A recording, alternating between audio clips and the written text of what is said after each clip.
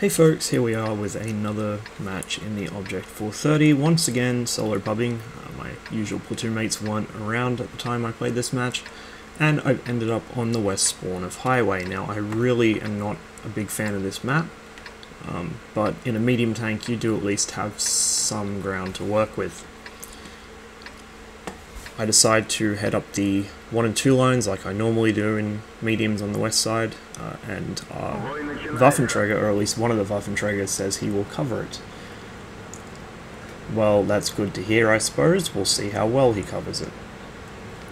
Looks like we've got a decent amount of tanks that are heading towards city.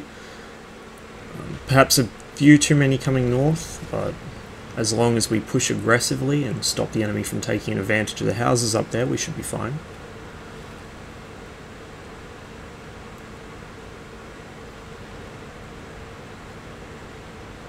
Unfortunately, a lot of our tank destroyers are posting up in base. They're not actually moving across the river, which is not a good move.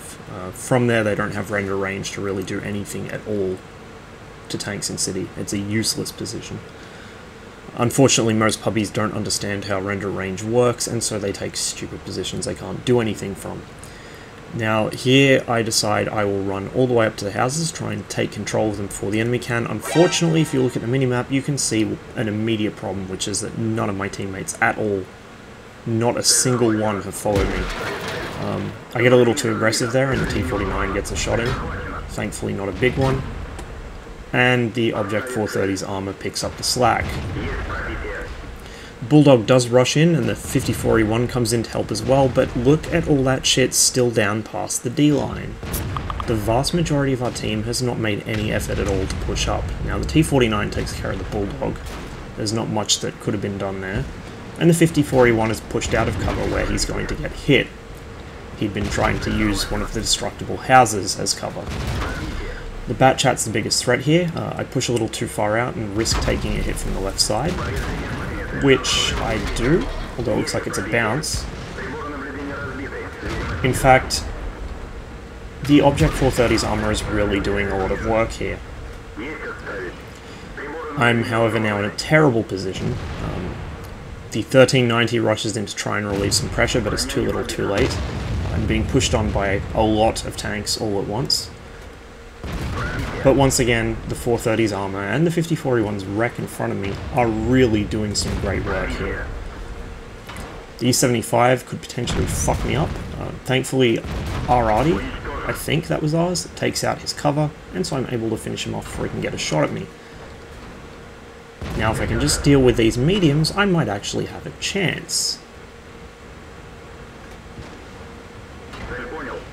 T-49's a very dangerous threat if it hits me in the side, but he actually isn't looking at me. So I'm actually wasting time trying to engage him, and because my turret's turned sideways, the 53-55 puts a shell straight into it and fucks me up.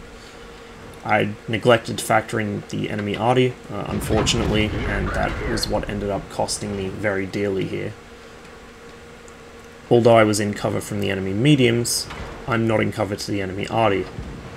In fact, he's got pretty much a straight shot into my side. He's somewhere in front of me there. You can see I pull back to try and get away from the arty, but in the process expose myself to the Panther 2. And although I'm able to scare him away for a moment, the STA begins pushing. My shot misses. In fact, the 54E1's gun eats it. I go to clean up the Panther 2, and right as I miss my shot, the enemy 53-55 once again lands a shell on me, and that's the end of my tank. 3,000 damage, which isn't huge, but it's pretty decent considering the situation I was in. I was holding off a lot of tanks there, basically by myself. And, well, I guess you can see how much damage my tank blocked in the post-games, but it felt like a lot. Especially early on, the 430's armor was really doing some brilliant work, which is one of the reasons I love it.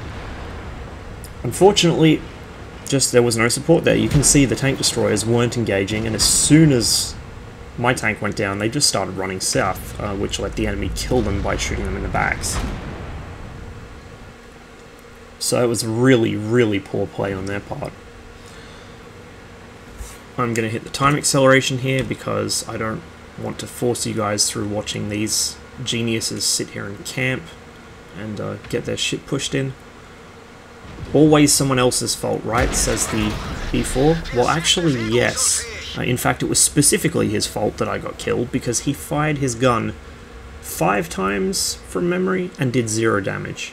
Similarly, one of the Waffenträger E100s, 0 damage. 2 tier 10 TDs. With that many targets lit, in the open, easy fucking range, there's no way you could miss at that range. And they failed to do a single point of damage. And this is what I've been talking about with high risk, high reward positions. Running up to the houses like that is a big risk, but if you can pull it off, if you have even the smallest amount of support to do it, you can really make it work. Imagine if Aradi had been focusing those targets, or if even one of those tank destroyers had been paying attention. With me spotting targets for them and keeping them out of cover, and remembering that they were trying to take cover from me, not from my teammates who weren't shooting at them, they would have side shots into all of those. Those mediums would have been deleted so quickly by our tank destroyers it wouldn't even be funny.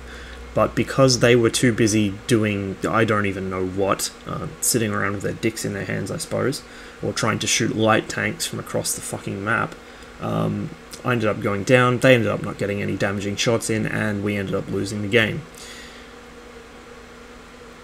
Now the fight wasn't really going well anywhere. Obviously we lost on the west flank, we lost in the east flank in the city, but if our team had actually been doing anything at all in the west, we might have been able to push that through, get rid of the immediate threat there, and then go back to clean up the east. That's the thing.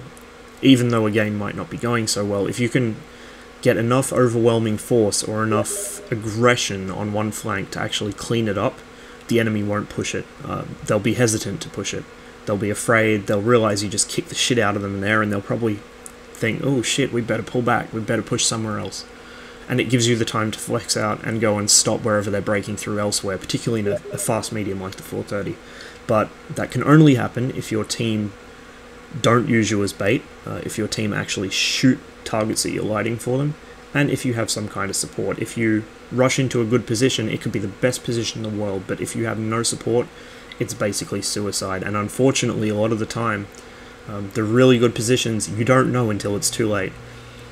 Like, I was halfway across that field. I was about B1 before I realized that my team were not going to follow me, and once you're that far committed, you can't stop, you can't turn around, you're committed, you have to go through with it and just hope for the best.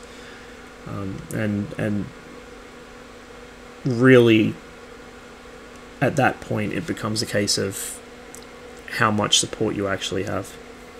If you don't have any, you're going to go down to the fight, obviously. A hell of a fight if you're in a good spot. But at the end of the day, you can't swing the match. If you do have some support, then yeah, you have a really good chance. So, usually I tend to reserve the sort of high-risk stuff for solo pubbing. With a platoon, you don't need to do it as much. Sometimes we do, like with the Ruinberg one-line strat. But a lot of the time when you're in a platoon, you can afford to play a bit more steadily, because you know you have at least 2 other people on your team you can rely on. And so you can pace yourself a bit more, and you can just play it out a bit slower and play for attrition. Whereas when you're solo pubbing, as far as you know, unless there's somebody on your team you recognize, it's 1 versus 29, and so you have to do the most influential thing you can as quickly as you can, and then just hope that the numbers work out. Anyway, I hope you enjoyed the video. Thank you very much for watching. I wish you the best of luck in the field, and as ever, I will see you on the next one.